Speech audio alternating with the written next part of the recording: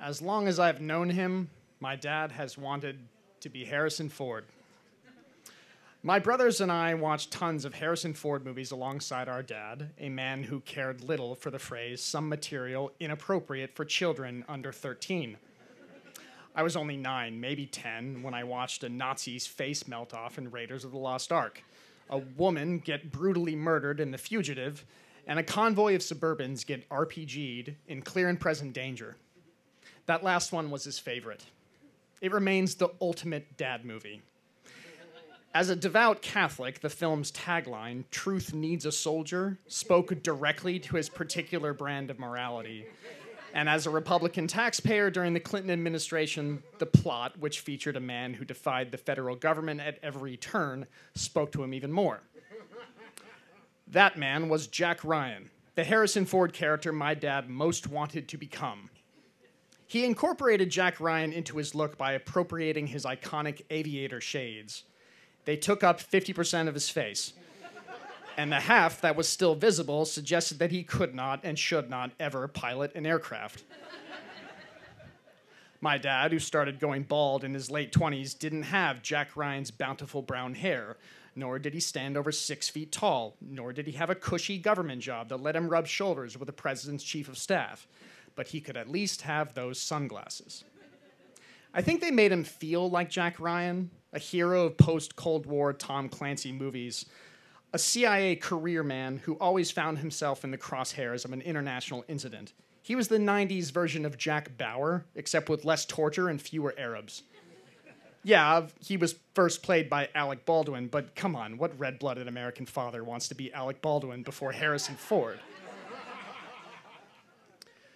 The first time Harrison Ford played Jack Ryan was in a movie called Patriot Games. The action kicks off when, on a trip to London with his wife and daughter, Ryan foils an assassination attempt on a member of the royal family. After shielding his wife and daughter from a car bomb with his own body, he tackles and disarms one terrorist, kills 2 more, and takes a bullet to the shoulder. It's riveting stuff. And it's exactly the kind of heroic opportunity I think my dad always looked for. As a father of 3 boys, it made sense that he'd be on the prowl for chances to exhibit not only competent masculinity, but uncommon valor as well. Using a miter saw to build a backyard tree fort is one thing. Stopping a rogue faction of the Irish Republican Army is something else entirely. This is the kind of right place at the right time courage most men dream of, yet few ever encounter. Growing up in our privileged corner of North County, San Diego, my brothers and I faced 0 threats. Or if we did, we were never informed of them. For all I know, Dad was defeating terrorists left and right. Maybe, I don't know, maybe there was an attempted coup at one of his city council meetings and it just never made the local news. My dad worked hard to give us a life in that safe neighborhood with nice schools, a dozen churches to choose from, as long as it was Catholic, and a city road crew that fixed potholes in a timely manner. There was never anything to worry about, which meant there were no opportunities to be heroic. It made sense that in such an unthreatening town, my dad took a liking to the Jack Ryan persona. And if he's anything like I am now, he continues to wonder how he'd perform in a dangerous scenario. I know I do. The only problem is my dad never taught me how to stop a terrorist attack. Maybe that's why he so frequently popped in the VHS cassette of Patriot Games on family movie night, hoping I would learn by watching Harrison do his thing. The core lessons were all there in that one action scene.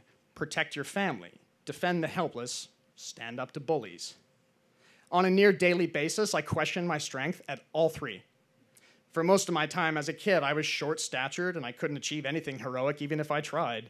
So by the time I finally achieved a reasonable height and half-decent upper body strength, I had a lot of catching up to do. One time I was at a college party and I saw a guy yanking on a girl's arm. This was it, I thought. I could finally defend someone's honor. After all, I'd seen Harrison Ford do that in Witness. I immediately got in the guy's face with big, "What's your problem, bro?" energy. As it turned out, the 2 of them were just messing around and the girl wasn't in any actual danger. I was wrong. Or if I wasn't, I was certainly made to feel that way, as the backyard hangout vibe ground to a halt while everyone looked at me, wondering what my problem was. I left the party and went back to my dorm. That was around the time I started to traffic in an alternative, lower-profile sort of bravery. a kind of baseline competence I delude myself into thinking is a form of heroism. I've helped change a few flat tires in my day. I've lost track of how many couches I've helped my friends move. And I have even, and I'm being very literal here, walked an old lady across the street. But the closest I've gotten to being a man of action was the time I got into an altercation with a mentally ill guy in a liquor store. All I wanted was to buy my beer and get out of there, but he wouldn't get out of the way.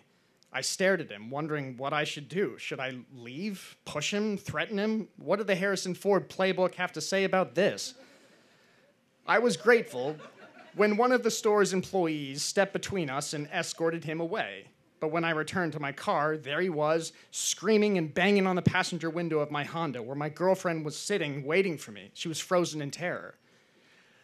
I charged like a linebacker, lowered my shoulder, and launched him across the alley. Then I got in the car, threw it in reverse, and drove us home. My girlfriend didn't stop shaking for an hour. In retrospect, it wasn't my finest moment. I should have just left and gone to a different store. It's not like the city is lacking in places to buy IPA. But deep down, I wanted the confrontation. I wanted him to threaten my girl. I wanted to send him flying across the alley, sprawled on his ass with a bruised hip and a lesson learned.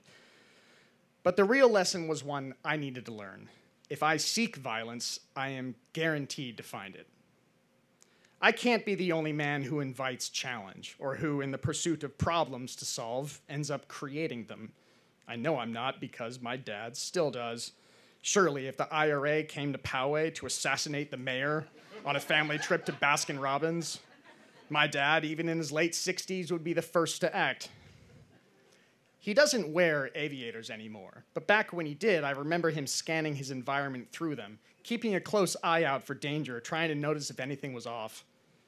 To this day, he habitually locks his doors when he's stopped at an intersection with panhandlers in the median. And while walking with my mother on the sidewalk, he still positions himself between her and the road, presumably to block careening vehicles with his own body.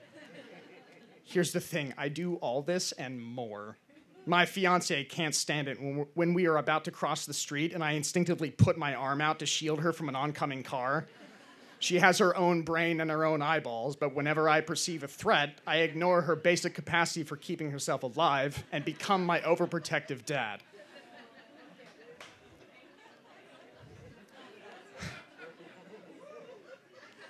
But even though my dad never once pushed someone out of the way of a drunk driver, tackled a terrorist, or even exercised his constitutional right to buy a gun, my brothers and I already saw him as Harrison Ford. He was the protagonist of his own story, wherever there was one to tell. He irrigated our front yard. He taught me to drive, even while instilling the fear of both God and high-speed collisions. And he always made sure there was enough money in my college meal plan account. Those things always seemed pretty heroic to me. But he was also similar to Harrison Ford in one other big way.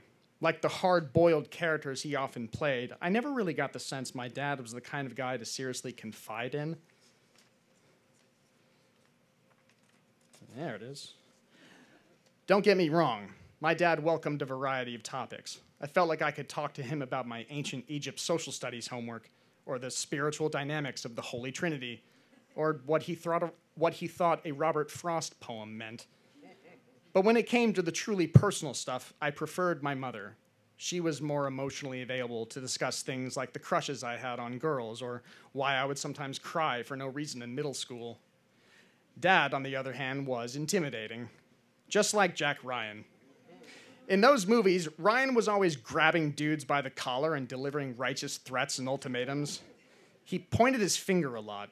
Come to think of it, most Harrison Ford characters point their finger a lot.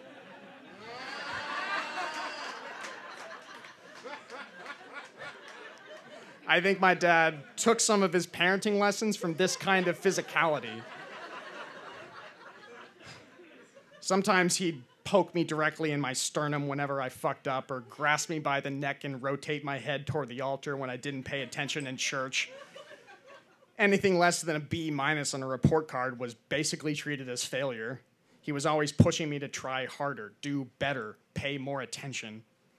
I remember this furiously confused look on his face when he tried to teach me math, as if Jack Ryan himself was teaching me algebra with all the subtlety of an airstrike. Then something changed. The illusion broke. Harrison Ford became old, and so did my dad. Dad suddenly became separated from the Jack Ryan image around the time Harrison Ford started making bad movies.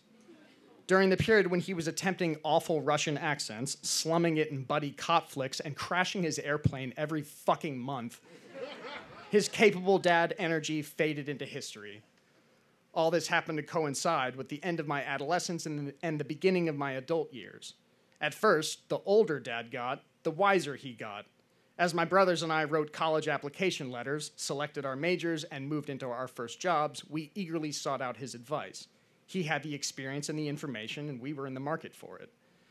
Then, my brothers and I officially became adults who knew things, and selected a number of areas where we believed we thought better than him. That list continues to expand, including, but not limited to, investment opportunities, relationship strategies, and the number of children to sire. But buried under every development I lay claim to as a man, I still want what I think all men want, their father's approval. That desire will never fully go away. Sometimes I want his approval, sometimes I don't care of his opinion about me at all. I should admit, however, I will always be interested in Harrison Ford's approval. If Harrison Ford ever said how disappointed he was in me, I would sob uncontrollably. But as far as my dad is concerned, I find it liberating knowing that he's just as flawed as I am. An imperfect man, someone who isn't a movie star, just another Harrison Ford fan trying to make his way in the world, provide for himself and his family, and praying that Indiana Jones 5 doesn't suck. Thank you. Thank you. Brent Hannify, everybody. Brent Hannify.